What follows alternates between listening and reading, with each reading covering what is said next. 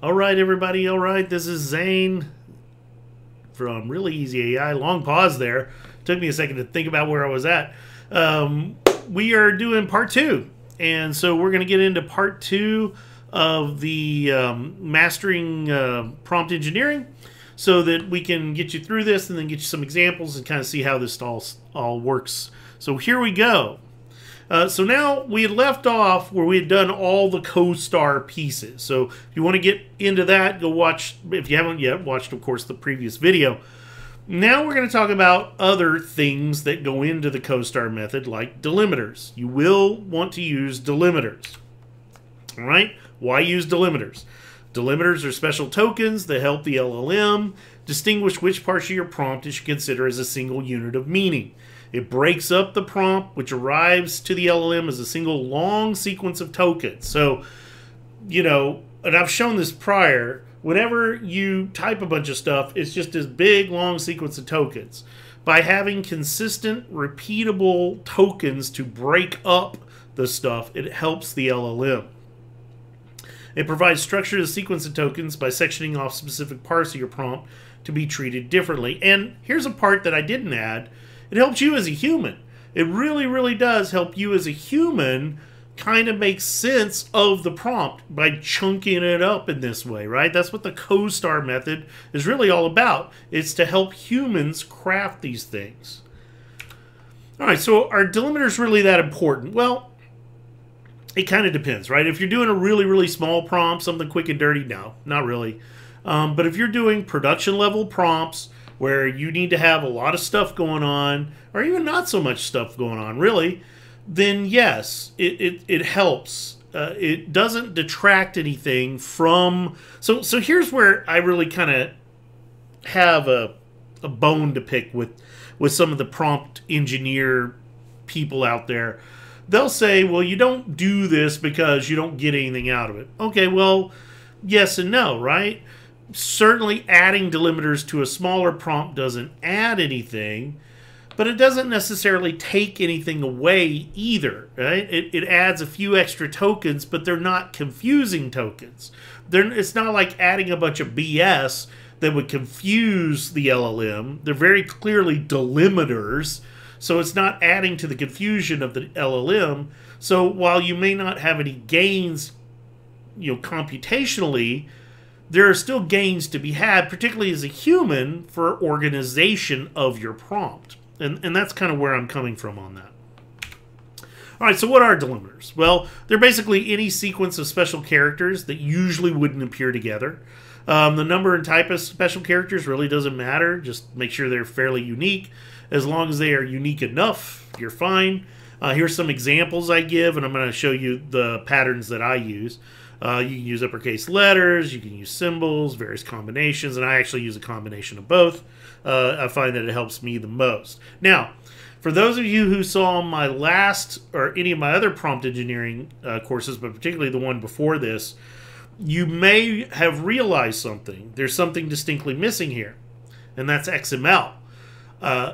Prior, I had advocated, or at least had not disabused you of using XML tags.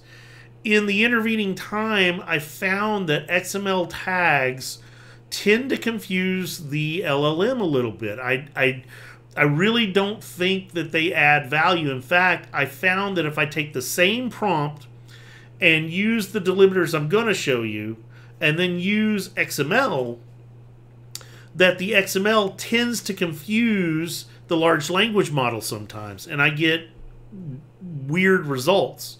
So I've actually stopped using XML as my delimiters for that very reason. Now, you're welcome to experiment with XML if you want. Give it a shot. For those of you who aren't familiar, an ML is like any ML. You have your open tags and your closed tags and stuff in the middle. But I do not advocate the use of XML, at least for prompt engineering with ChatGPT. All right, so let's put it all together. So here is, if we were to take all of, I think number one, I think this is number one, or is this number three? I forget which one this is. I think this is number one.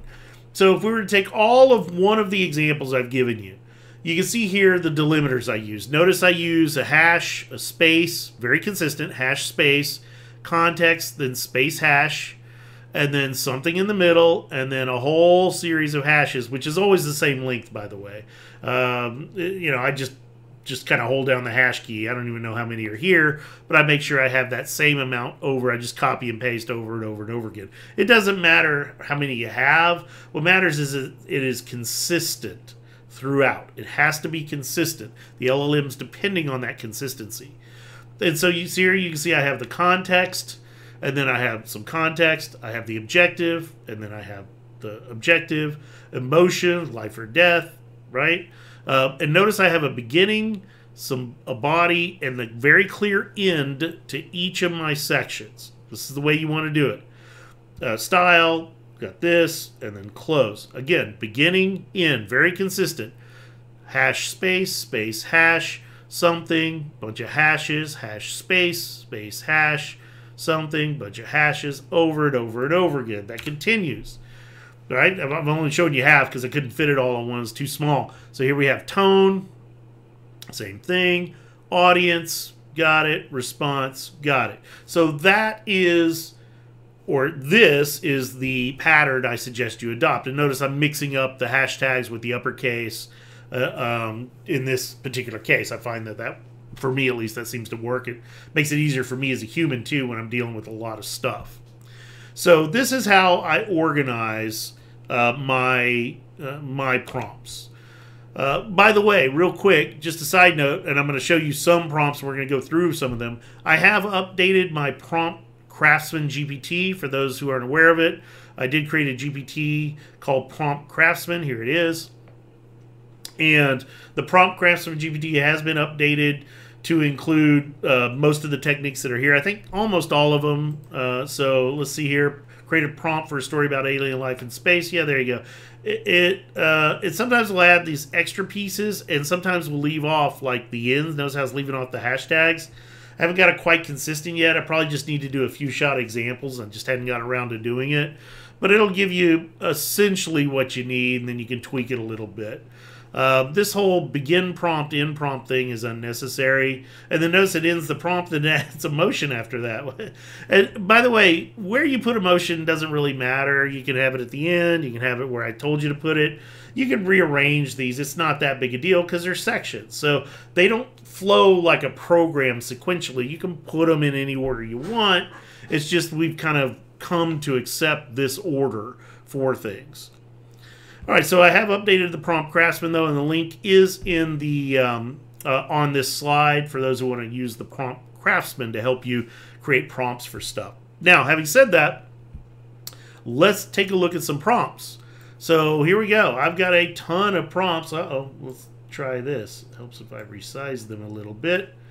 The screen size is all kinds of funky, so I can make it easier to record for you guys, because a lot of you didn't like my screen sizes. There we go. Let me see if I can... Oh, nope, still got to do a little here. Should have had this done ahead of time, shouldn't I? There we go. Okay, there we go. Now we got it fitting in there. All right, so you can see some COESTAR examples. Let's take that, the one that I really liked that had all that good detail in it. So I give you just a boatload of examples here. You can see it's just a ton of them. 464 lines of examples. So we'll take this first one. I'm just going to grab it. Notice we have the context, which this one actually technically is number 2 in a slide deck, by the way. Notice I have the emotion, very important in my career, although I've got an extra something there. I'll fix that. Okay. All right, let's grab it again. Important in my career, style, tone, audience, response. And then this is the one I included it because it had an extra section called start analysis. So I'm going to copy that. We're going to head over to ChatGPT, start a new chat session, and put it to the test. Let's see if this works the way we expect it to. And so you put it in. And it says, I understand your objectives, the importance of your task to your career. Let's begin the process of creating a comprehensive system converter. Please share your goals with me so we can tailor the steps effectively for your needs. Okay, my goals.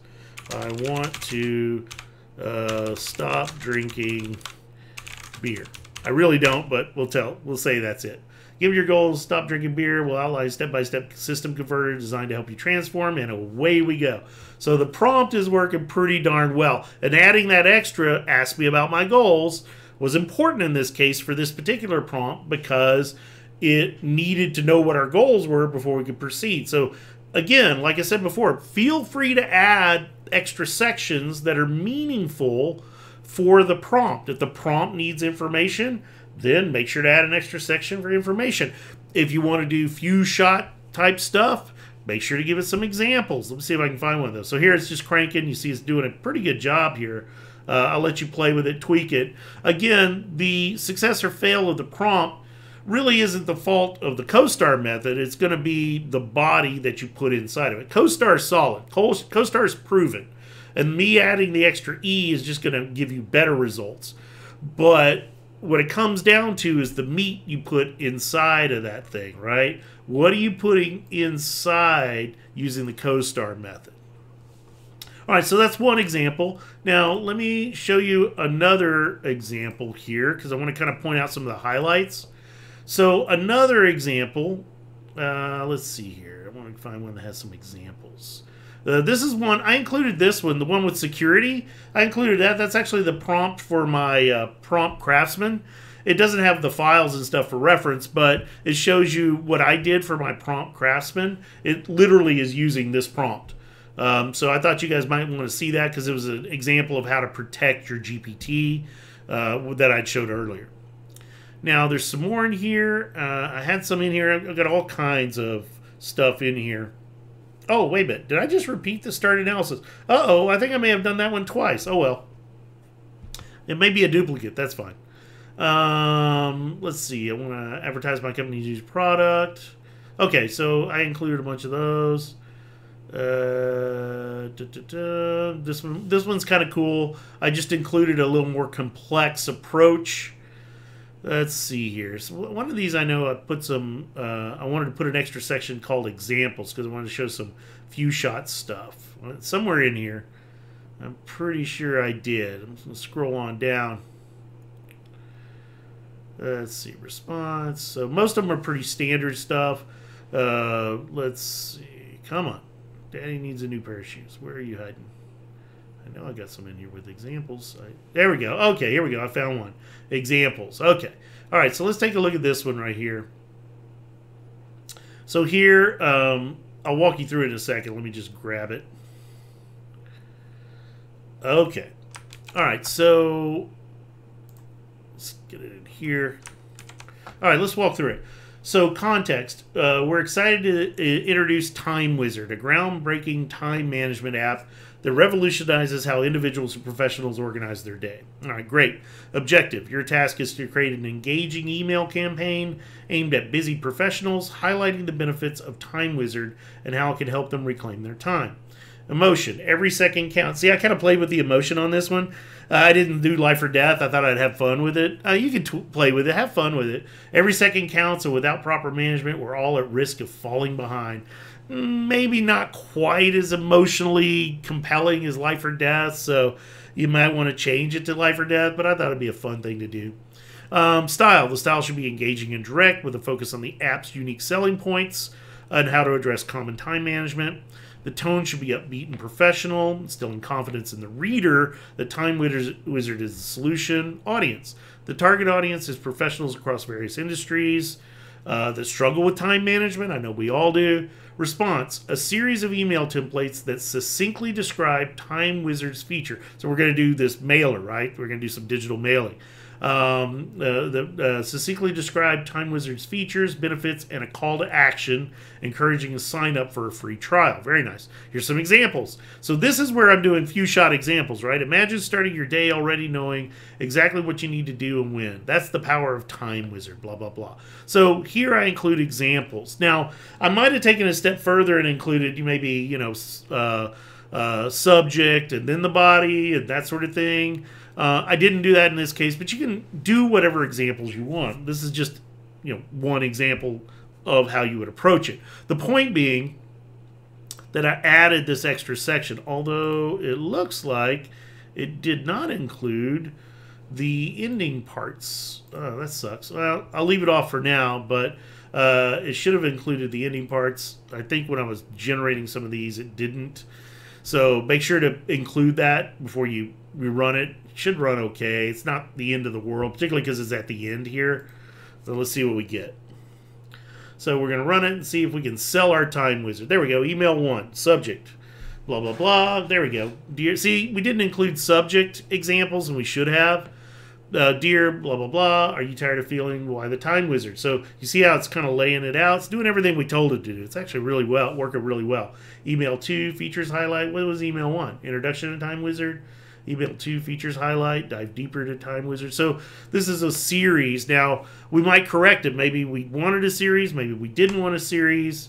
I think in our case, we did actually want a series. So it's fine here. But if we don't like the series, we can say make each email different in some way or whatever it is we're trying to achieve. All right. So the point being, though, and the thing I want you to understand is that even though we have COESTAR, you can add extra pieces to it. Let me at least fix this one. My OCD won't let it go. So you can add extra pieces to it, whatever they happen to be. Examples is definitely going to be one that you add a lot of, particularly if you're trying to do few shot prompting, things of that nature. So don't be shy about adding extra sections. But, and here's the but, make sure you're adhering to COESTAR initially. COESTAR, right? Get that in there. Get your context, get your objective, get your emotion, get your style, get your tone, get your audience, get your response. Then you can add extra sections in there if you need to, if they're appropriate for the kind of prompt that you're going to do. Go nuts. I've got tons of examples in here for you. Have fun with it, and really just experiment. This is going to be an iterative process. You're not going to get it right out of the gate. Nobody does. You're going to come up with what you think is right. You're going to be all happy because you think you got it 100% right. You're going to run it. It's not going to be perfect. Or here's the thing you got to watch out for. You'll run it the first time, and maybe it is perfect. Maybe it's perfect. But then you'll run it the second time, the third time, the fourth time, the 10th time. And you're going to do it at least 10 times. Run these things at least 10 times to make sure it's consistently giving you the result you want, or at least pretty close to it. It's an LLM. It's never going to be perfect. Now, there are some things that we can do with the API that we can't do in ChatGPT. When we get, for those of you who are keeping track of using the OpenAI API, we'll use things like temperature and frequency and things of that nature to actually have the LLM be a little more precise about what it's giving us, or a little more creative, depending on how we want to play with it. So, but that's things that we have when we're doing programming. When we're not doing programming, when we're just doing ChatGPT through the interface, this is what we have to work with, and it works pretty well. Using the COESTAR, you can achieve just about any result you want to achieve. Again, it's a proven method. It's been done over and over and over again. Give it a shot. See what you got. Let's pick one of these real quick. Maybe a shorter one here. I want to advertise. Here we go. These little Facebook posts. Yeah, here we go. The Alpha hairdryer. Let's do one of these. So let's do the Alpha hairdryer Facebook post example. I think it's a good one to focus in on. So here we'll do the Alpha dryer. Just press enter. And it says, okay, and it's going to crank a little Facebook post. Here's a Facebook post draft, blah, blah, blah. Introducing revolutionary Alpha. Are you tired of the endless wait? And so what we'll do is we'll come in, we'll see, okay, great, looks pretty good. Are we happy with the positioning of the emojis? Are we okay with the text? I mean, it's actually looking pretty good here. All right, purchase now, limited time offer, great. Although that's a weird thing going on there. We probably need to give it a URL that it can consume. That would fix that. In fact, why don't we do that? I think, let's see here. Is that what we vessel? Yeah, the response needs to Include a URL to HTTPS really easy.ai.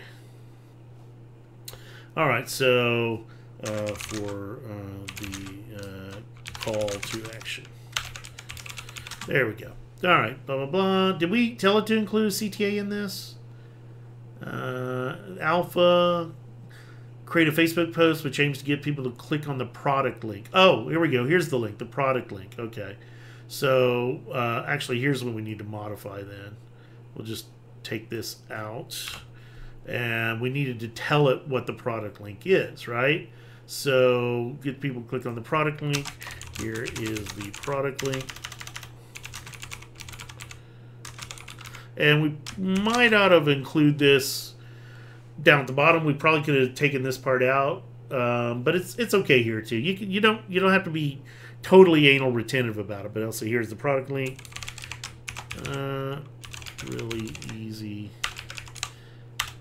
.ai. There we go. That should work. All right, looking good. Let's see if it now includes the product link the way we expect it to. So we're going to let it go. I'm going to take a sip of beer while it's generating. Okay, looking good. Yep, icons are pretty consistent. Elevate your hair experience, looking good. Click here. There it is. There's our link right there. There we go. Really easy AI. Now, we might get creative and have it put it in some words or something, but it does it. Click here to transform your hair care routine. Blah. There we go. Yay, much better. So now we just rerun that, right? And to rerun it, all you got to do is click on regenerate, and it just does it again and again and again.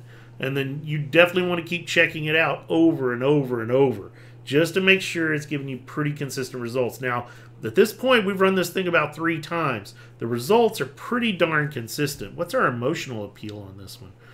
My career depends on this. Okay, it's one of the better ones. Here we go, Explore Beta Now. There's that link. Pretty cool. So it's mixing up the link a little bit, but I don't see that as a problem in this case. If we wanted it to be a certain way, we might in the response section say present the link in a particular way, but I don't have a problem with this. Let's go with let's do it again. Okay. Given the critical nature of this task. You see what it's... Hang on, let me stop this for a second. Do you see here it says, given the critical nature of this task? Because I gave it the emotional appeal, this is what it thinks, right? It believes there's something big on the line, and that's why we're getting these very good, consistent results. One of the reasons, right? It's not the only reason, of course, because we structured things pretty well. But you can tell the LLM believes there's this is important. And if the LLM, like a person, believes it's important or there's something on the line, it's going to perform better than if it doesn't believe that. I know it seems weird, right? You're going to say to yourself, well, wait a minute, it's just a bunch of freaking tokens doing a prediction. I know. I hear you. But it makes a difference. It really does. We were given an emotional appeal and we're seeing improvements. You can see that it understands it at some level.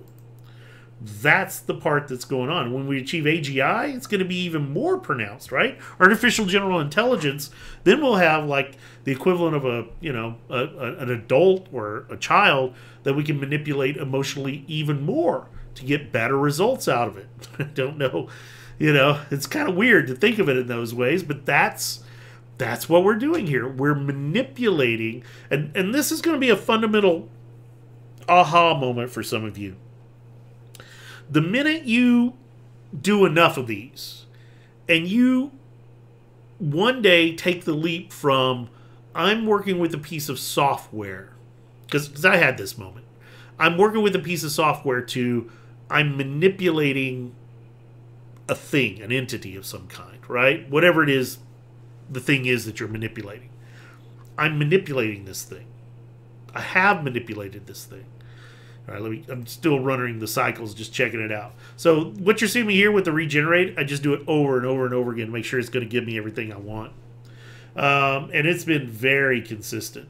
But at the point where you make that mental jump and some people will never make it, and they will never achieve the heights of AI understanding that we have, that you have. I mean, just the fact that you're listening to this means that you're already on another level because you're making the effort to understand the system. And once you begin making that effort, and once you begin doing enough of these, the moment will come when you'll realize that you're, and for me, it was when I was just talking to it like I was talking to a person. At some point, I stopped treating it like a piece of software, and it just became another person that I was talking to. And it literally is like that for me right now. I'm having it do this. I'm just saying, do it again, do it again, do it again, right? It's a person that never gets tired, never sleeps, is always ready to help me whenever I need help. And it will become that for you as well. And the way you get the most out of that is by mastering your prompt engineering skills. And COESTAR is going to help you get there. All right, so enough preaching, though. I think we're in pretty good shape here. Hopefully you guys are cool with this. You kind of see what's going on here. And hopefully you feel like now, with part 1 and now part 2 under your belt, that you can go forth and do great things with prompt engineering. When it comes down to it, the best prompt engineers are the ones that are doing it every day. Now, if you don't have a job that allows you to do it every day, and many of us don't, heck, even I don't do full-on production-level prompts every day, that's okay. Make sure you're immersing yourself in it in other ways, right? The way I deal with it is I use it for everything else. I use it in my daily life. I use it for, when I'm looking up something, when I'm driving, not literally while I'm driving, but, and I've given this example before.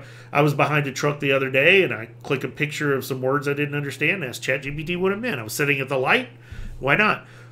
When you begin immersing yourself in these things, the faster that leap will happen, and the quicker you'll understand how to manipulate, or maybe put a better way, how to collaborate with the large language model. All right, one last side note before we end. It's almost 30 minutes. And I do want to say this. The skills I'm teaching you here are applicable, and they do work across LLMs somewhat. But remember, each LLM has its own idiosyncrasies. And so I find that a lot of time, particularly as I'm starting to use Gemini more, and not necessarily in a good way, just it's still like 90-10. Gemini has a way to go. 1.0 is kind of brutal sometimes. But I do find myself using it for certain tasks, and particularly my YouTube videos and stuff. And as I find myself using it, I'm finding things that I would think would be hard to do or easier to do in Gemini, and things that are just brain dead simple to do in ChatGPT from a prompt perspective are like super hard to do in Gemini. So it is, at least so far for me, it is not the case that your prompt engineering mastery transfers directly to other LLMs. You will have to invest time and energy into learning the nuances of the LLM. Now, what does that mean? Well, that means that most of it will transfer, but not all of it. And keep that in mind. Let me see if I can do an example here real quick before we close out. Let's see here. Let's go to Gemini. And let me just pop in a prompt in Gemini. Let me take one of those prompts that we had, and let's just see if we can get the same kind of results here. Here's a Facebook post prompt, right? Pop it into Gemini. See what Gemini can do for us. Let's see what kind of result we get from Gemini. See there? It's pretty good. It's doing it. We're not getting all the cute emojis and stuff, but we didn't specifically ask for those. So again, it's coming over. It's doing pretty good. I'm pretty happy with it. It's kind of, I'm not happy with the way it's laying it out. necessarily, although it's pretty easy to copy and paste. I'd probably tweak it a little bit. I don't like all this. Here's your hashtags and here's your call to act. No, no, no. It just needs to flow. Why didn't it turn my link into an actual link? Don't know. So there's a lot of limitations, right, going on here. Let's take a look at some of the drafts. But this is what I mean. This is what I'm talking about when you go to other LLMs. It'll be really, really close, but not exactly what you're looking for. These are all kind of the same. Actually, no, I don't like that one. This one's okay. Yeah, so neat stuff. Neat stuff. Anyway, that's it, boys and girls. We will end up there. By the way, last thing, I did include a link to all the websites I visited as reference points. Tons of articles on how to use COESTAR. Some of them were great. Some of them really weren't that great. All of them, though, I learned a little something from. If you're, you want to dig through that list, go for it. I basically took all that knowledge and consolidated it into this couple sessions that we did. So you really don't need to, but I thought some of you might be interested in seeing what my process is like in some of the places I visit to get some information. So feel free to go nuts. And with that said, this is Zane, and I'll see you next time. Have a good one, guys.